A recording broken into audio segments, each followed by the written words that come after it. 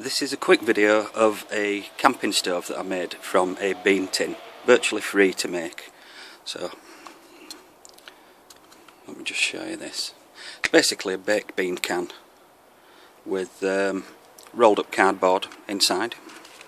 This kind of corrugated cardboard. You can roll it up.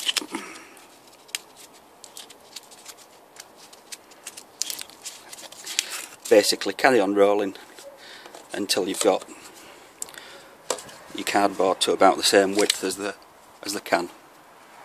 Then you melt wax into the inside of the can, and that's it basically. I've drilled holes in the side of mine, and you'll see why in the moment. I'll just light it.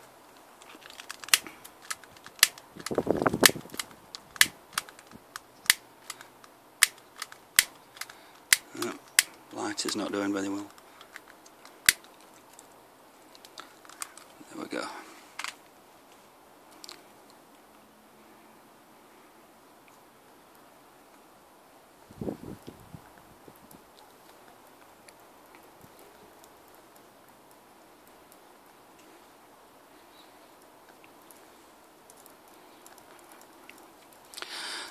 So you can build it just like that. You don't need the holes in the side. You could fill it halfway up with cardboard and wax.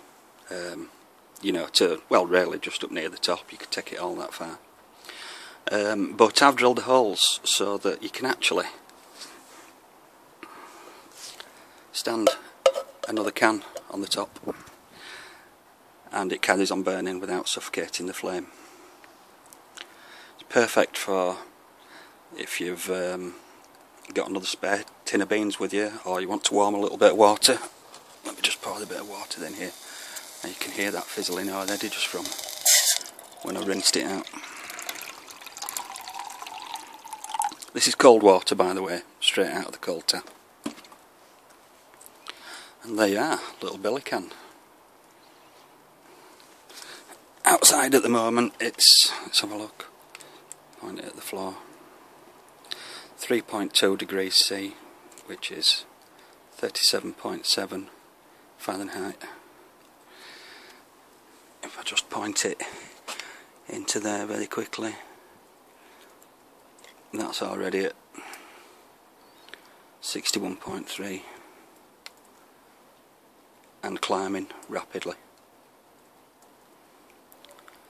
You can see that going up very quickly.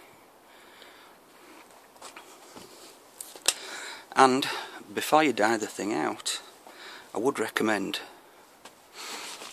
I mean, you'll have probably had, if you're using one of these, you'll probably had it running for maybe 10 minutes warming something up, maybe a little less.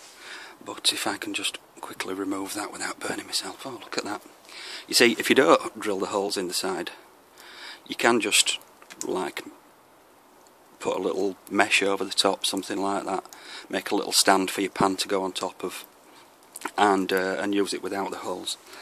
But what I like to do before I dye it out is I get a tea light candle, and just a moment,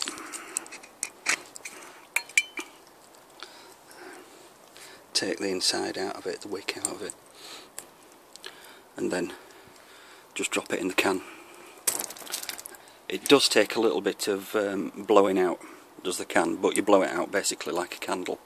If it didn't have the holes drilled in the side, you could just put something over the top like the can, and it would dye it out. But instead, it takes a big breath to blow this out, so there we go, gone. Once that's cooled down, the wax has hardened again, you can just put a lid back on it, you know, the pet food lids, or the whatever you want to call them.